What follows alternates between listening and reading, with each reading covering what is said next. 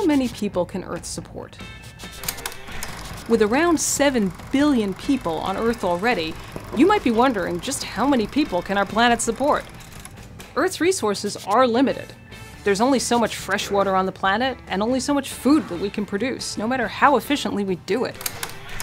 What if we converted all farmable land to grow food for people, not livestock or poultry? If everyone became a vegetarian, scientists calculate that Earth's 3.5 billion acres of farmable land could support around 10 billion people, at most. But how soon might we get there? Scientists predict that by 2050, we'll hit a global population of 9 billion, and we could reach 10 billion by 2100.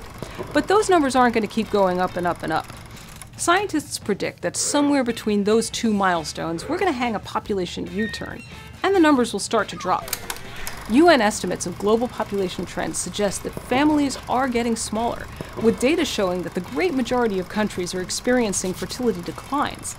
If birth rates drop to replacement levels, 2.1 children per woman replacing their parents and making up for those who die young, and no more, Earth's population will likely stabilize between 9 and 10 billion, just about the maximum that our planet can handle.